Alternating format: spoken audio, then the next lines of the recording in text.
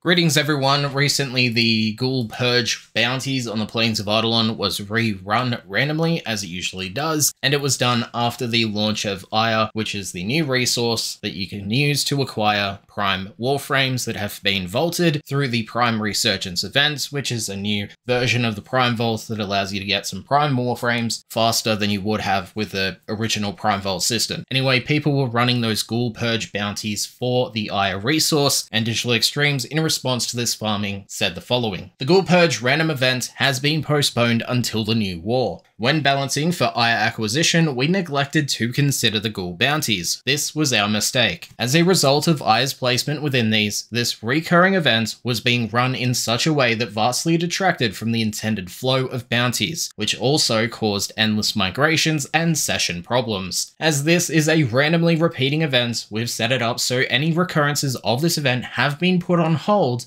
until the New War update launches, which is on the 15th of December for those who don't know, at which time their next appearance will have slightly refactored drop tables similar to how we handled Aya in some void missions. We are sorry for any confusion here, but we wanted to be transparent about our plans for the Ghoul Bounties."